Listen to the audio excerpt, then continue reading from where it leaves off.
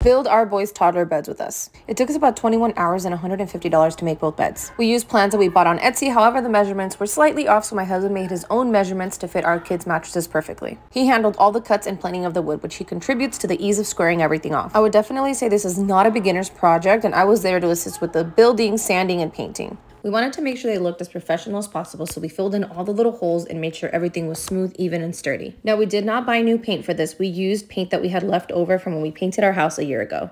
This was part of a whole toddler room makeover project we did for our 3-year-old twins as we transitioned them out of their cribs and into toddler beds. Don't forget to hit the follow button.